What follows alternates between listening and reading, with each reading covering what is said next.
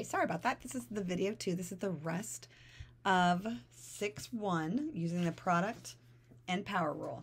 So let's talk about putting this together. So we have, I'm going to zoom in here. So let's look at number 11. Notice this problem. So we have product, we have power of power here, and then times 4m cubed n. So we're going to simplify this first. So we're going to apply the power rule, which means power of a power.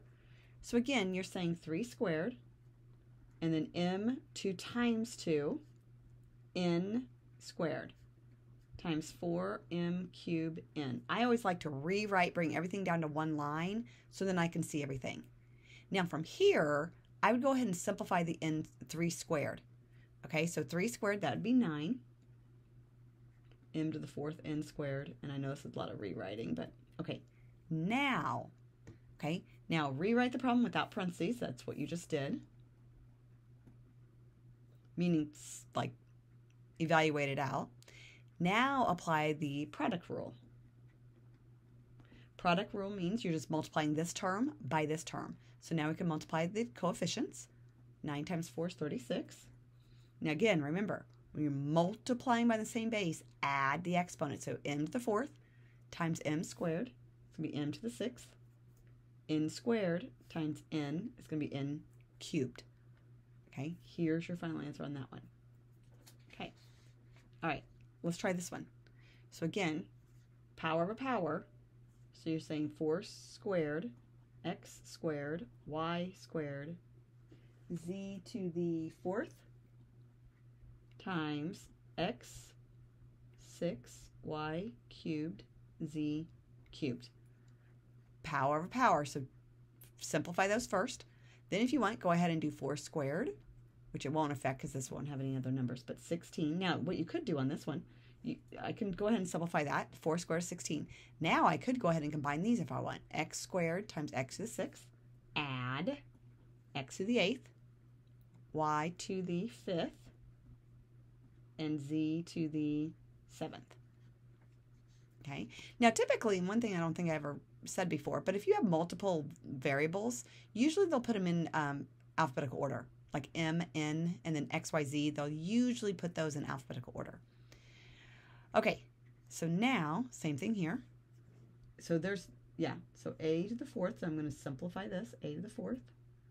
B, you're multiplying, not adding, multiplying, c squared, times, now, negative 2 to the 3rd power. Put parentheses around that. Negative 2 to the 3rd power.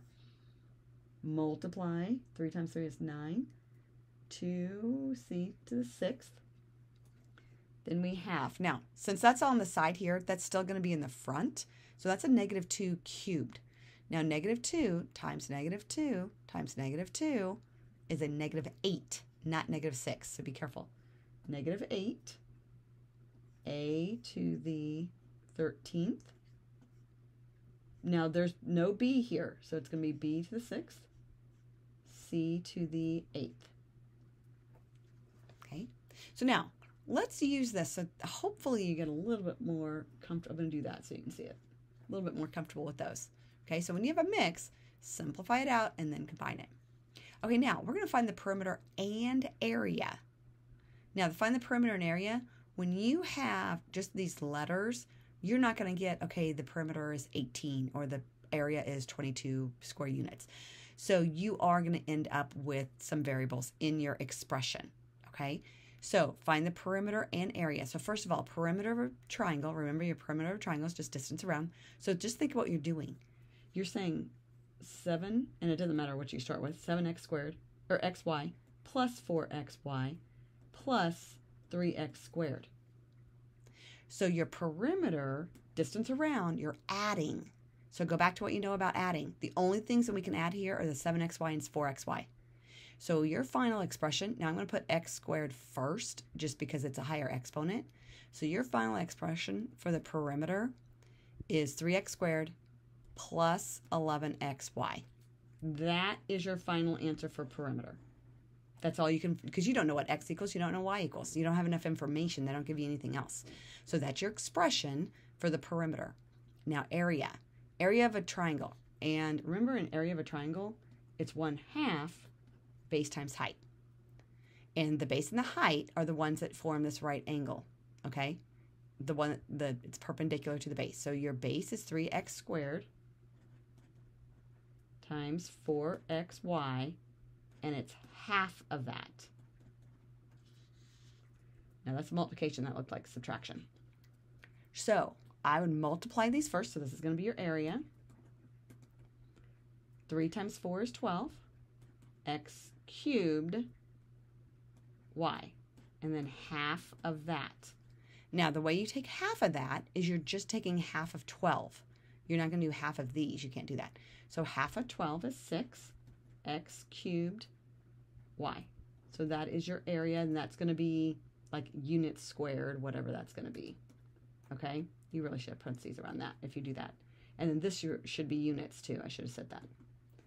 Because we don't know if it's feet, inches, whatever. But that's your final expression for the area. So 6x cubed y. You just have to think about when you're in the geometry section of it, you have to think about what you know. We'll have to add these. And the only way you can do it is to add like terms. When you're multiplying 1/2 base times height, then you can bring in what you've been doing with your multiplication. Okay? There you go.